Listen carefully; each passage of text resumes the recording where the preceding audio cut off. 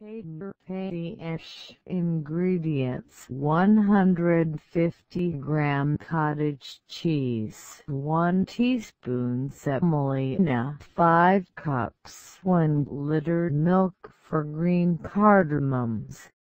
Crush a little 6 to 7 strands saffron, 1/2 cup, 125 grams sugar, 6 almonds. Shredded thin method. Boil the milk in a large pan and cook till about half the quantity is left. Takes about 15 minutes to. Meanwhile, mash the paneer and suji together to a smooth paste. 3. Make tiny balls with the paneer mixture.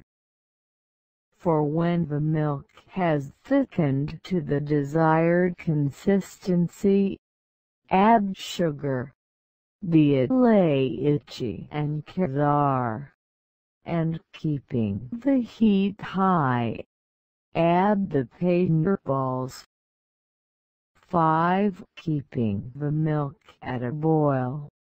Keep stirring and cook for 10 minutes. 6. Refrigerate to chill.